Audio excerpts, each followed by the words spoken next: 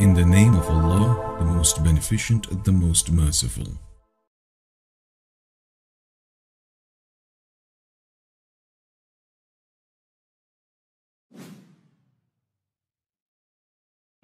In the charged atmosphere at this time around the role of Muslims in America comes what is billed as the first major exhibition in the United States on the Quran. Jeffrey Brown reports. This is one of the great highlights of the exhibition. It's a Quran from the early 14th century, from about 1330, signed by a great master called... Signed. Yeah. A holy book as a work of art, the Quran, sacred to some 1.6 billion Muslims around the world. A new exhibition at the Smithsonian Institution's Sackler Gallery in Washington, D.C. presents 68 of the most important and exquisite Qurans ever produced.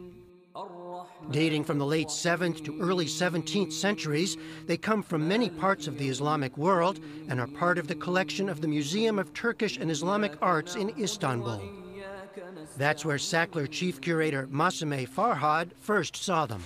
I realized that these were true works of art, that every single one of them was astounding in its sort of mastery of the calligraphy, of the styles, and also of the scale of the works. And that is something that, to me, was very important and motivated me in trying to organize this exhibition, because I thought it really shifted my perception of what these works are, and I'm hoping that it will also shift the perception of the visitors who come to the museum to see the exhibition. For Muslims, the Quran is a divine text, a series of revelations transmitted from the angel Gabriel to the prophet Muhammad between 610 and 632. It includes references to earlier figures, including Abraham, Moses, and Jesus. The term itself means recitation. The Quran stems from an oral tradition, but the text was written down and codified in a fixed form not long after the death of Muhammad. Maria Dekake teaches Islamic religious thought and history at George Mason University. One of the things that's rather striking about the Quran when people read it for the first time is that it often takes a form of direct address. So it will say sometimes, "O you who believe."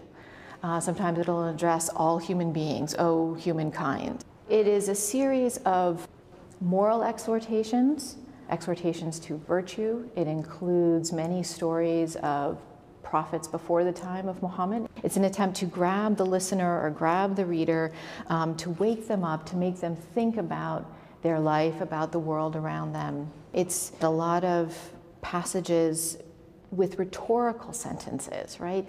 Did you not consider this? Didn't you think about this? How did you get here? This is looking good as well. The exhibition includes furniture, stands to hold manuscripts, and chests to store them. Many of these Qurans were originally commissioned and donated or collected by rulers. Early manuscripts on parchment feature plain ink and simple designs. Later artists and calligraphers developed ever more elaborate and ornate script, illumination, and geometric patterns, in light of Islam's prescription against figurative images, to make each manuscript a singular work. It's how they sort of use their individuality is really quite remarkable, and the greater master, the better they can sort of manipulate the style without breaking the rules, because you could not break the rules of a particular style of calligraphy, but you could sort of stretch them and sort of introduce your own sort of touch to a particular style or a particular type of writing. Some of these masters are well known to scholars, like the maker of this Quran, Abdullah Sarafi, who spent most of his life in Tabriz in northwestern Iran.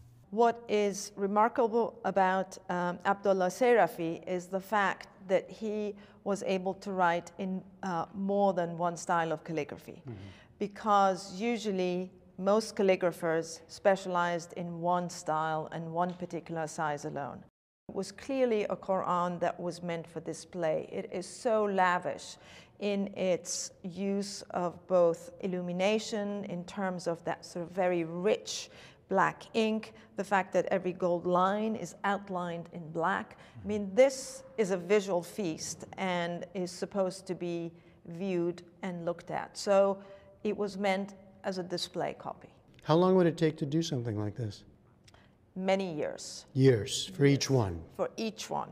Even amid a highly contentious and politicized atmosphere today concerning Muslims in America, the curators say this exhibition was long in the works and the timing is coincidental.